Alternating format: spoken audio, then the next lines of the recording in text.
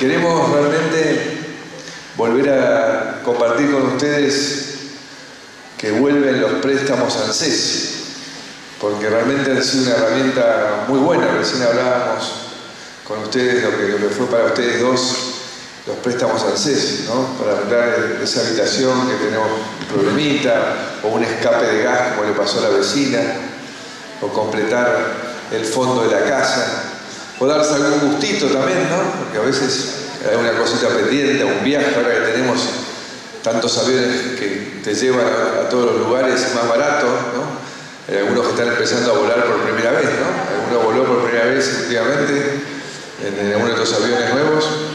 Y bueno, y creo que eso es muy importante, que logremos que ustedes vuelvan a acceder a préstamos a más largo plazo y siempre a la tasa más baja del mercado, porque también si no, ante la necesidad caían en estos sistemas de préstamos barriales que son ruinosos, ¿no? Claramente ruinosos.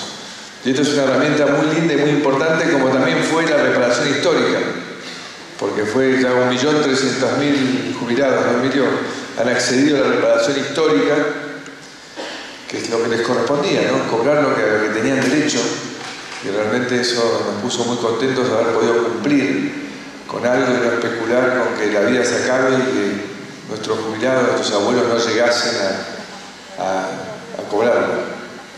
Vamos a desarrollar y construir la Argentina que soñamos.